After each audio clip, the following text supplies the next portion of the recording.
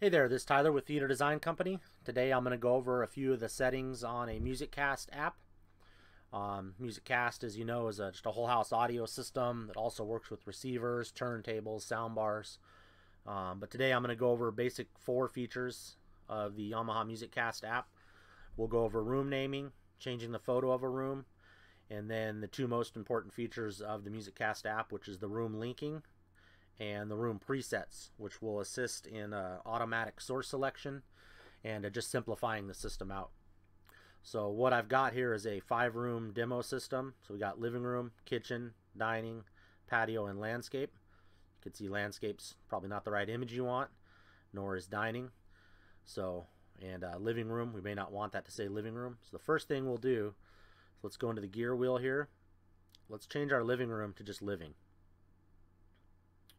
So we'll hit return, and let's change that to a photo that we like. So you can actually take your own photo, or you can select a photo from a library if you already have an image of your living room. In this case, since it's a demo, we're going to select a stock photo from Yamaha. And then we like our names, but let's go back down to our gear wheel. Let's go down to landscape, and obviously we're not going to have a piano out in our landscape, so let's do this one here. And then last, since we're in here, let's change our dining room. So again, settings, dining room, and let's look for a dining room. That's close enough. So basically in that first 20 or 30 seconds there, we've changed our name from living room to living. We've got our images all set up, and it really is that simple. You just gear wheel, select the room you want to make modification to, and change the settings. Hit return or done, and you're set up. So the second settings on this is what we get asked the most for from customers. So, you know, you got a couple different scenarios. You got a wife, a husband, you know, family members, kids, and you also got multiple zones. So in this case, it's a 5-zone system. Living room Musiccast is probably going to be a receiver, and the kitchen will probably be a zone player. Dining room probably a second zone player, and then patio could be a standalone one you put on the table, and maybe landscapes tied into some rock speakers through another like a WXA50 amplifier. In this scenario, husband likes to have the kitchen, dining room, and living room all play at once. Maybe it's a big common space. So what he's going to want to do is hit link. We're going to link the kitchen to the living room and dining, and select OK. So now you've essentially turned this into a 2-zone system. You can go into the kitchen, click down here, click your volume, and it actually gives you independent control. So maybe you want a little more loudness in the kitchen, less in the living room, and maybe even less in the dining. And then the master control will follow those settings. So it's a really nice feature. Let's back out of there. Say your patio overlooks your landscape. It's all the same common zone. Maybe you don't use your patio, standalone speaker all the time, but you do use the landscape.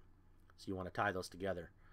You're going to link landscape to your patio, and now you essentially have 2 zones, same functions with the volume.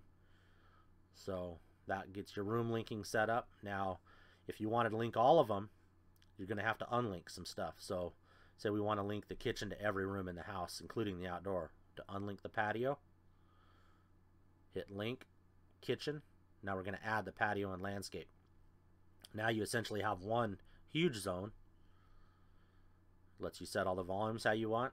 It's got a master volume. It's going to play the same source to all those zones. All 5 will play the same source, same time, same level. So back out of there, hit the link button, and let's unlink these for our next step. So now you're back to square one. Everything's its own. Living room can play its surround sound music, kitchen can play Pandora, dining room can play Spotify, and patio can play whatever, net radio, anything else you want. It's actually on net radio now. So, husband Joe wants to listen to kitchen, living room, dining, and he gets tired that it's always on Spotify. What he can do is link these rooms, go kitchen, living, dining. He can press and hold the kitchen plus 2 rooms, save it to a room preset, and he can go Joe's audio. So now under the room preset, he's got Joe's audio. So he's got first part set up, but he's got it on the server, and he's now having to go in here and select all his sources. Well, he can click on Joe's audio.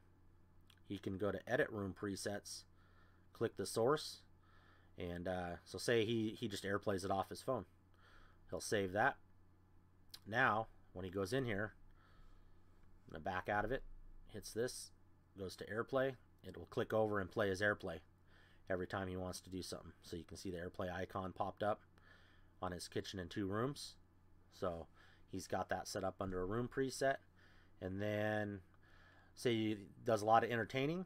So let's do another room setting. Let's unlink these. Everything's back to square one. We're going to link from the kitchen. We're going to link all of them. So now you got kitchen plus 4 rooms. I'm press and hold. I'm going to save the room presets. Let's go down to number 4.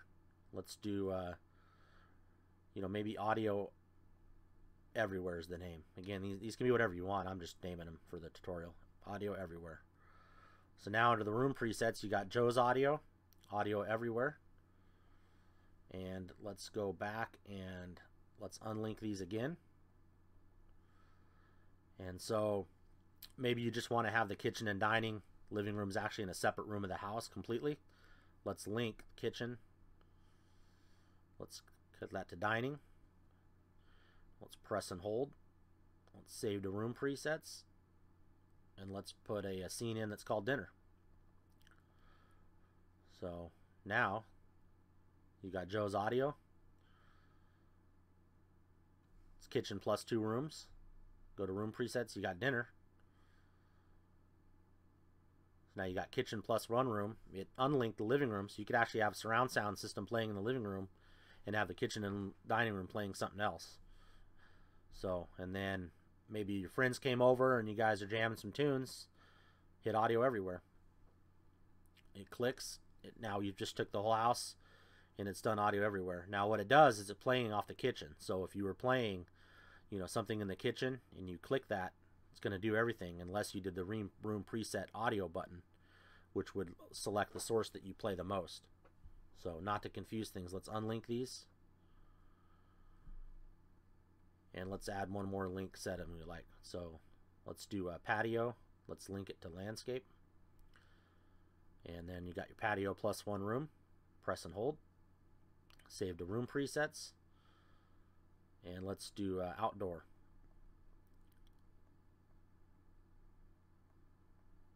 Okay. Now under your room presets, now you have outdoor. So your patio and landscape are going to be tied together.